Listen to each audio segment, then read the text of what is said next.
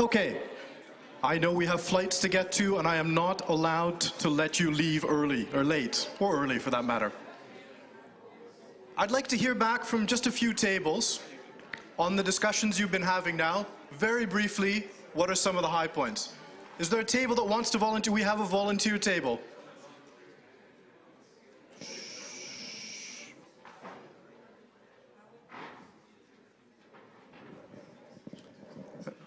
Good afternoon, everyone. So from this group, first of all, how will the sector coexist with who certify and some who don't?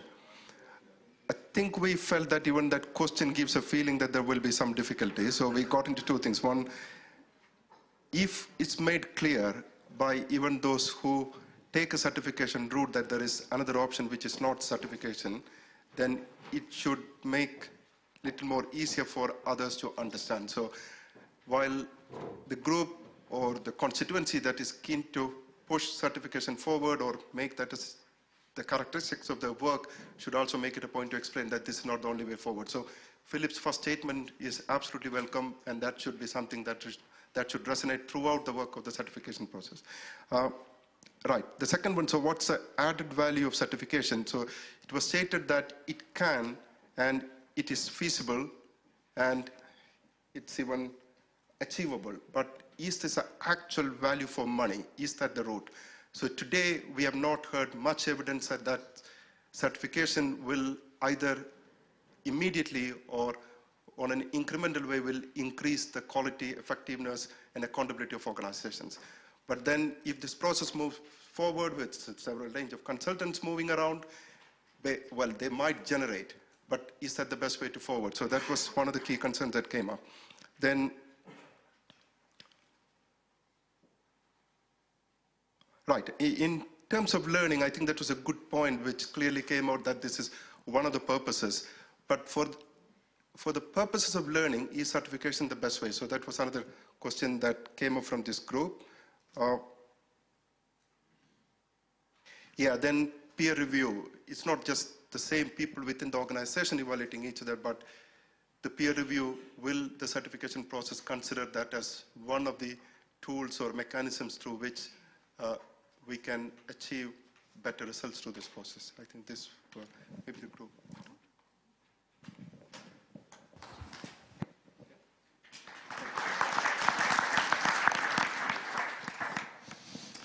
Yeah, in this group, we noted the irony that in a process which began with the intention of reducing the organizational architecture across the system, the proposal is to create a new organization.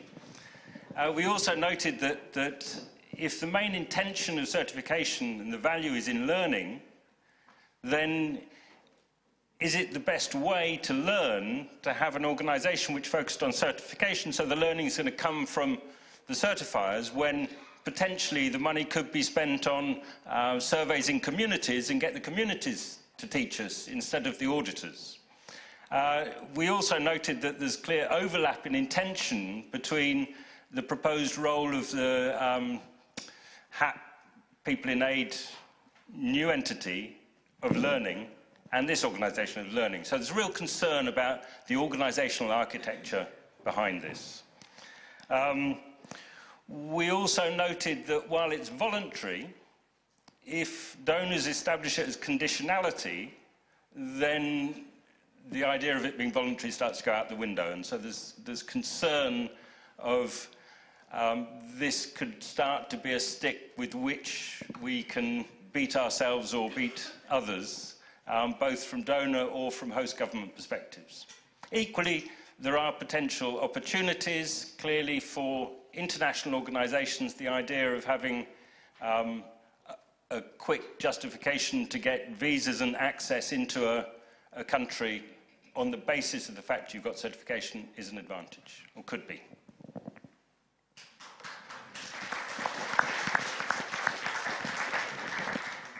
Some feedback from this table. How will the sector coexist with some who certify while that's already happening? You know, the sector is coexisting. There are agencies that are certified and there are agencies that aren't.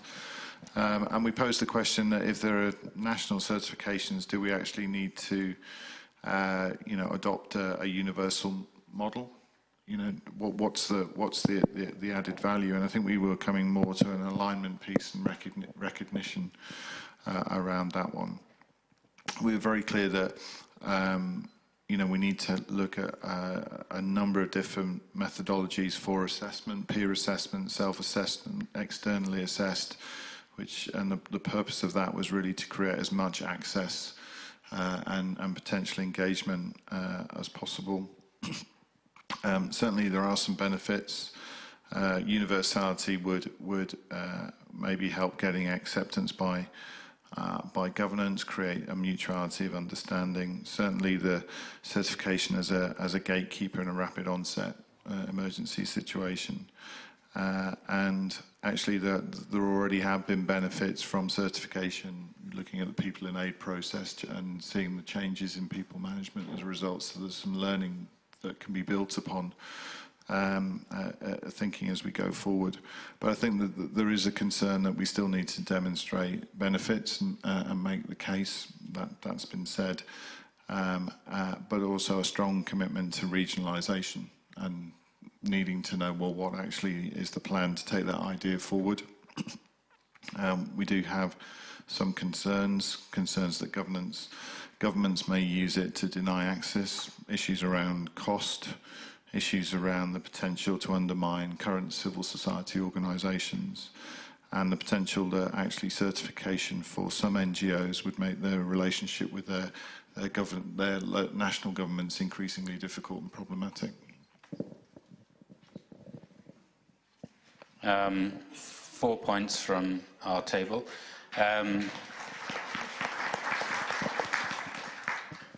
So I think, perhaps echoing what others have said, we do see there is a danger that certification, if taken as an absolute position by a donor, could be an obstacle to some legitimate emerging agencies, north or south, accessing resourcing. We did see some potential positives, both in terms of when northern or external agencies are looking to partner with local entities, that you could have a reference point for looking at quality, though we see there are dangers in that it could be substitute for agencies to do their own assessment. But in a future world as well, where the kind of marketplace of engagement may shift around, and you may have more power for southern entities and northern entities are looking to partner with them, maybe the questions could be asked of the kind of northern entities. What's your credibility? And that the southern entities are asking the northern ones to demonstrate to them that you're legitimate partners. So there could be positive in that sense. And finally, we had a bit of a concern about the roadmap that you showed us, Philip. We felt that the time frame was quite ambitious, where, as some people were saying, if it's got to link with the CHS, some of the tools, some of the indicators and the guidance aren't there. And if you're going to be fast-tracking this towards World Humanitarian Summit, it seemed rather ambitious when we know that those processes take time. So we felt you shouldn't be driven by that end date to get your 2 assessments in, if, as we know, these things are quite complex.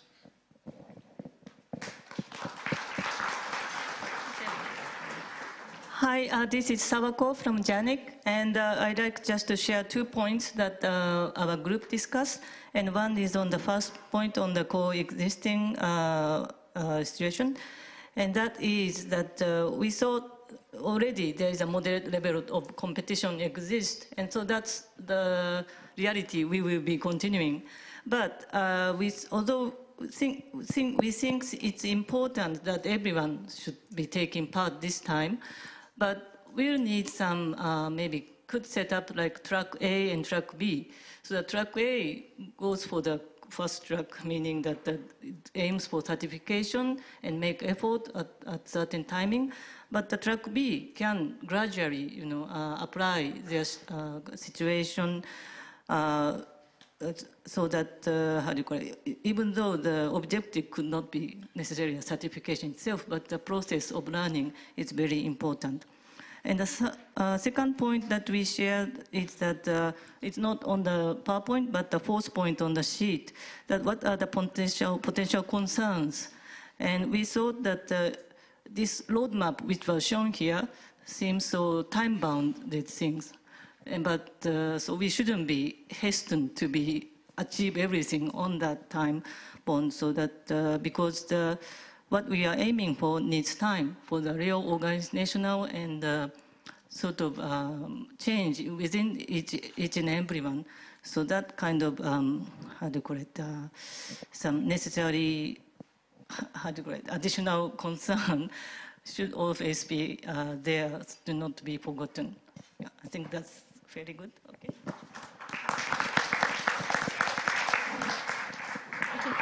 Okay. In terms of the small NGO reflection, I would like to share something on behalf of our table. Just the Core Humanitarian Standard is a tool for quality and accountability. So NGOs shouldn't take this, their whole dynamics will be tested by the Core Humanitarian Standards, and it will be resulted on the certification or not certification. So it shouldn't be perceived from the NGOs, this is an exam, they will be fail or they will be pass. So understanding of the certification process, this is ongoing process. The other point is certification should be very clear, very well structured to explain to them. We talk about a kind of checkbox. So checkbox which has some we accomplished already, somehow we accomplished, and we will continue. So this type of very well clear structure will be useful. And the other thing, trust building. The small NGOs have already some disadvantages for getting funds from donors, from the full-time staff to the annual budgets and so on. So this certification process shouldn't be very critical criteria for them. If they pass this certification, they will reach or they will have a chance to access some donors or the others. So this type of dynamics from the small NGOs in terms of the certification process would be useful. And the announcement from the promotion of the Core Humanitarian Standards and the certification process from the beginning would be useful. So they will get the idea when they start to implementation, there will be a kind of certification process, but certification process is help to their accountability and the quality of the service. Thank you.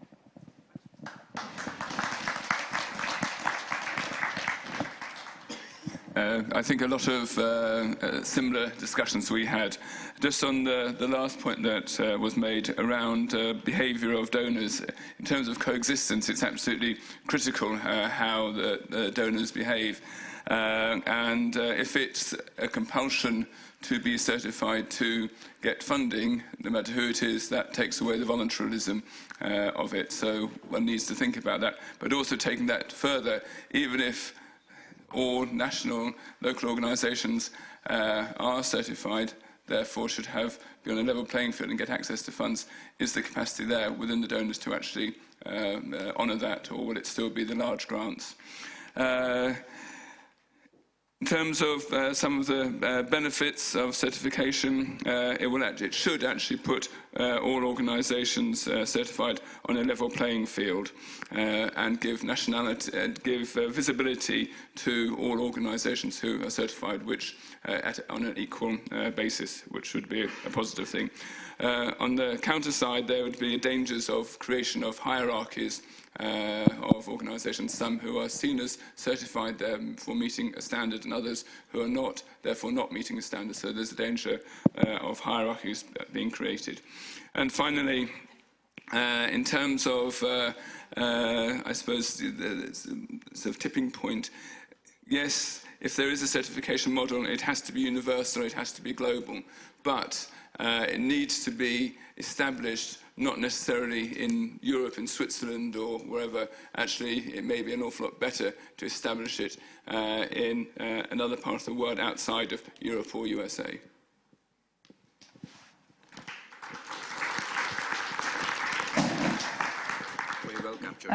Regarding to the coexistence between certified and uncertified organizations, we have discussed that the verification and the certification process will be voluntary. So if it will be voluntary, there will be certified and uncertified organization. And in the previous standards like HAP and people in aid, there are also organizations who are certified and who are not certified. So we do not see any problematic in coexistence between certified and uncertified organization.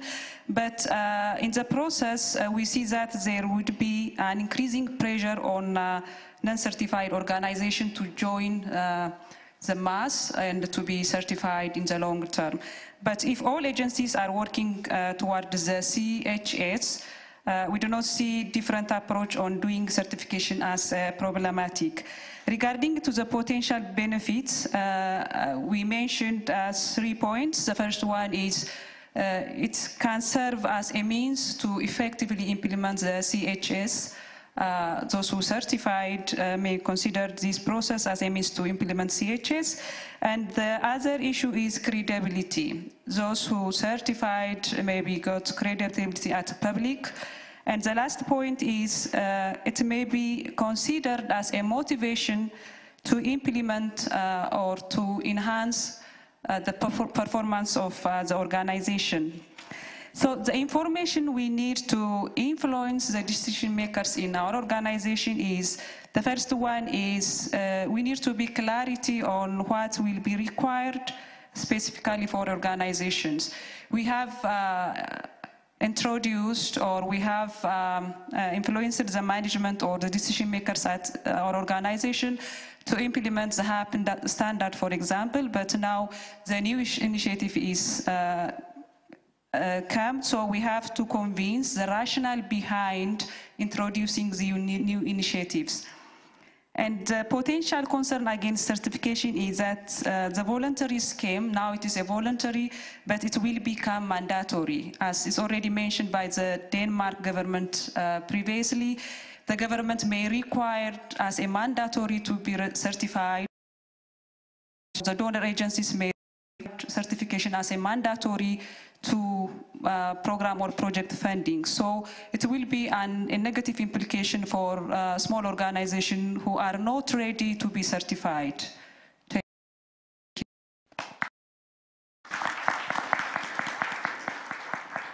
Building on that last point, 3 points from this table from a quite lively conversation. The first was the danger that certification might crystallize existing inequalities between large and small organizations, and potentially a suggestion that to prevent that happening, we should slow down the certification process and instead throw a lot of resources at capacity building and process improvement in many organizations to level the playing field before certification was brought in.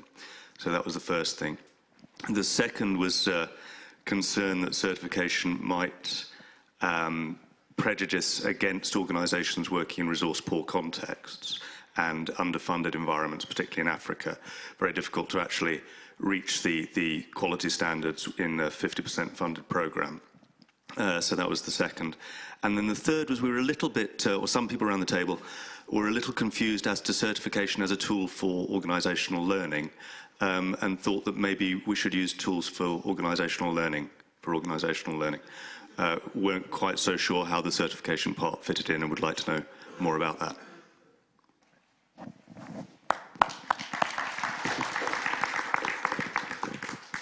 I think I've finally exhausted the number of volunteer tables.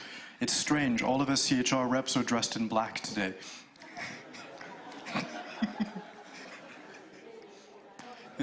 No, they won't sing a song. At least I don't think they will. we're not doing another panel discussion. The idea really was, and I'll hand it over to Kate, was that members of SCHR will react to a bit of what they're hearing in the room, and I will stop there and hand over to Kate. Thank you very much. So as Raj said, the idea is really give an opportunity to my colleagues to have a quick reaction, so they'll pick certain issues. Hans, would you be okay if we started with you? If you want me, I can start. And I would like to build a bit on what my colleague Jane Cocking said this morning about what certification would mean for Oxfam, building on the clarity, what she said, the core humanitarian standards will bring clarity, more coherence, and it is also a tool that we can use for our internal and external communications. For me and for us, I think the external certification and external verification potentially leading to external certification is building on that, because we will build our own internal systems for verification. But we are also building a new confederation as Oxfam, so an external verification would allow us and enable us both to have a more coherent and quality assurance because we are building more power and giving more power to countries and southern Oxfam affiliates to build internal coherence, that really the quality that we try to assure via our internal verification mechanisms are also guaranteed and controlled and assessed by a more independent body. I also think, in my perspective, that it's an important tool for southern NGOs, because 20 years ago we agreed on a code of conduct. Article 6 of the Code of Conduct of the Red Cross, the celebration was 1 week ago, is that we, I think from the top of my head, we build on local capacities. Apparently the issue of local capacity and the fear that they will not be part of the game, and they are not part of the game because only limited amounts of funding goes to local NGOs, and a lot of the work that we do is still operationally. Apparently we have failed as sector. So I see in building capacity of organizations and also using the core humanitarian standards as the framework what we consider as capacity, and then have an external organization assessing that as a powerful tool for empowering local organizations to get the role and the place that we need if we want to change the rules of the game, and if we want to meet the challenges that we all see that we are going to face more people affected by crisis. So for me it's an important, and for us it's an important tool to strengthen both our internal system but also build the capacities at the local level. That's my first. Okay? Lovely. Thank you very much. John? Okay.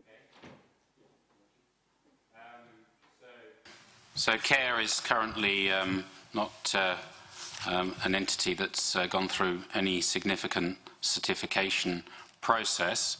So I think our approach to engaging is really to engage in a pilot to test the hypothesis that Philip put out there at the beginning, that certification maybe can lead to better results, but that's not a given. So I think that's the spirit that we would enter into this, look at it from the outside and learn both for ourselves, but also organisations we work with, which we might choose to call partners, as well as the implications for some of those new actors who are very much in our space. So I think we go in it with an open mind, to see what the outcome is.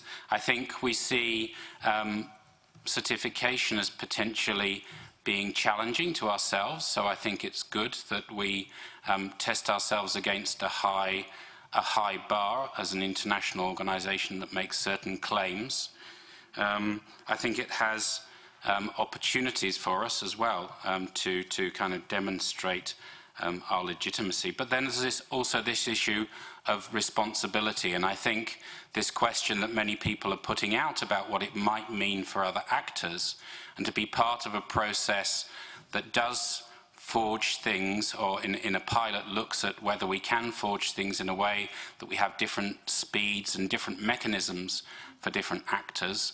as well, crucially, I think, and sitting as I do on the Sphere board as well, making sure that it's set up in the right way. And we do have question marks, as I said, from our group, that we're not quite there yet. We're excited about the CHS as a mechanism, but it's got to be done properly at the proper speed. So I think we can bring added value in that sense, in terms of proper process that Sphere has led the way around for many years, around setting things up so that we have a robust system.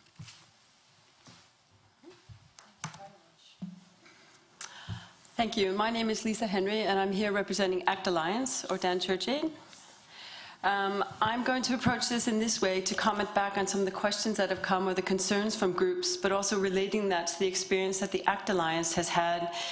And I can start by saying we are incredibly pleased that we have the CHS, and we're going to be launching that, and that's going to be the foundation of the work as we move forward. So my comments are premised on that. The experience of ACT Alliance is there was one organization that started by being certified, and slowly the momentum is growing.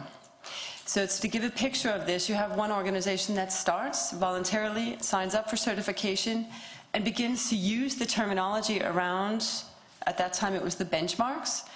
This terminology then begins to have some traction. And then it begins to be a conversation that people are interested in, concerned about, think sounds kind of fascinating, maybe that could help their work, and suddenly we have a growing number of organizations within the ACT Alliance who voluntarily are choosing to use not only the same terminology, at that point it was the HAP benchmarks and the People in Aid Code of Conduct, and then decide among themselves, through all their different governing bodies, to begin to sign up for an external certification regime. What we see happening in the ACT Alliance is there's now a common platform for conversations about quality and accountability. We didn't exactly have that before. It's growing. Not everybody is on board yet. Out of the 130 members, there's something like 6 or 7 certified. But it's to document and to say there is a growing momentum, and it gives us a common space to have a dialogue in a more standardized way with all our partners around the globe. We've also given time to be able to say, when will we be certified? Do people want to be certified? Do organizations want to step up? That's their own business. But the interesting point is we've had this common parameter or framework with which to talk about quality and accountability. And I hope, and we aspire to in the ACT Alliance, that this kind of conversation around the CHS and certification will enable us in a global way to talk about quality and accountability, and using the CHS and the 9 commitments there as a common dialogue, conversation. Our outreach, we hope, will also extend to the UN system. So that's the first place. The second one is that there's been a much more, within these organizations who've then followed this path, there's been a much more systematic follow-up within their organizations on quality and accountability. We didn't have this before. And whether this is exactly related to the fact that they're certified organizations or not, it's happening. And it's kind of interesting that it's happening. So for those who say there's no hard evidence about the impact of certification, we have a lot of organizations in our alliance who are documenting improvement in the quality of the delivery of services. They're getting a lot more feedback from communities that we ever had before, and we're actually changing our programming based on what we're hearing in a much more systematic way in the ACT Alliance. And I think those things are all pieces of evidence that we would contend show the ability of such a system to actually improve our humanitarian response. The last one I would say is when we talk about clarity. This is one of the things that I think a lot of the organizations have talked about today. They need to know, what exactly are we rolling out? What is the CHS all about? What will the verification mechanisms look like? I think, again, this is one where the ACT Alliance feels a responsibility. We are a global alliance. We have over 130 partners worldwide of varying levels of understanding, capacity, resources, financial resources. There is an obligation of those who have the resources in the ACT Alliance to actually put our effort, our leadership, and our management responsibility and our finances behind rolling out the CHS, the understanding of the CHS, and making sure it is accessible and available to all of those in our network. that would be our responsibility, and that's what we feel as an alliance we're going to be contributing. So for those who are questioning where the resource is going to be coming from, that is a responsibility that the ACT Alliance, among others, will take on with respect to the partners within that alliance. Thank you.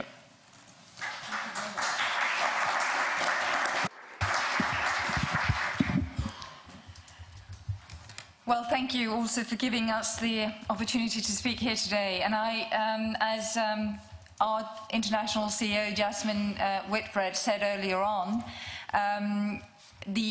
it all begins actually for us with the standards. These are the most important ones. The CHS is the starting point, and then in fact we see the certification as the extension of the standards. And we see it as a way of refining our commitments that we have already made and consolidating the different sets of standards. And as was also mentioned this morning, it's really in lack of these standards, when we did our transition from all the different Save the Children members into Save the Children International, we had to set up own standards. And in that sense, having maybe gone through a long process already, and now being able to refine it into these new standards.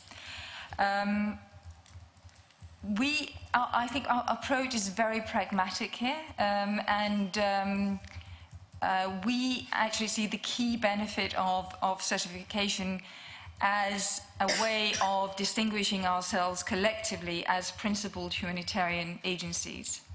And we also see, once there will be a critical mass, that those that are certified will distinguish themselves. And I think maybe it's difficult to say anything that you haven't already actually discussed in the groups, because you came up with all these both concerns, but also I think seeing some of the values of this, and saying, well, maybe certification in itself does not improve quality and accountability. Maybe that's not the main driver. Actually, it's not for us, but it might be a contributor, because the main driver for us would be that we will distinguish ourselves as a principled humanitarian agency. And on the smaller NGOs, the concerns about what can the smaller NGOs do? Will there be this big difference between the big ones and the small ones? Some of you said it as well. We believe that there will actually, this is an opportunity to have a more, to leveling the playing field for both the small ones and the big ones. It's interesting to hear that on some of the issues coming up on the coexistence, some of you said it again, we already do coexist. So I think we have to be cautious not to create problems now that have not been problems before, and I don't think will become problems with this within this new, we have standards and we have certification. So I also think that our analysis of this is that in the longer perspective, and it's not only Save the Children's analysis, I think it's a wider analysis, that the governments and maybe international bodies will at some point require some level of quality assurance, verification or whatever of all of us. And this work has actually been a way of preempting and preparing ourselves and avoiding to having to respond to different parallel certification mechanisms, because I think we already see them, and some of you were concerned that this creating a certification mechanism now would make donors then require that we all are becoming certified. I'm not sure that this is the way it works. It might work the other way around, actually. So that's why Save the Children actually has thought, well, we can try to avoid having to respond to so many different certification mechanisms in various countries, rather having this and being able to design it and being able to prepare for that situation. Thank you. Thank you very much to all of us. Should we conclude the session now, Raj? We've asked very kindly Rain to try and pull together some key elements from this session. Thank you very much, Rain, for taking this forward. Let me stand up instead of sitting down. Is that better, Iskander? I notice we're running late for our coffee. I get to close sessions when we're running late for lunch and running late for coffee. Great facilitation, Raj.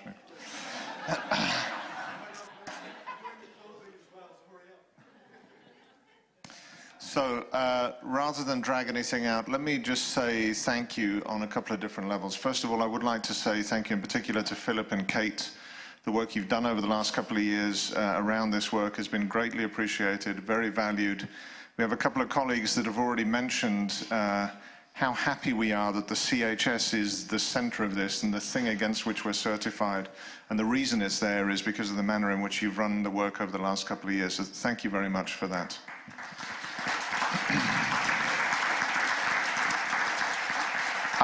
I would also like to say thank you to us, all of us in this room, for the comments that have come out of the discussions here. There are clearly many things that still need to be worked through, some very appropriate questions, comments, interesting pieces of feedback that I know are going to be taken forward. It's imperative in that context that we find vehicles, mechanisms to continue the two-way discussion, so that as the work on this certification initiative proceeds, we have a chance to continue to hear more of the type of feedback and suggestions that have come out of the discussions here, as well as opportunities to feed learning out of the process on certification back into each of our individual organizations to help progress the conversation. As we said earlier this morning, all of this is very much evolutionary work, and for that to happen, of course, we need these avenues of communication to be open. With that, I think I'd like to stop. Thanks very much, everyone.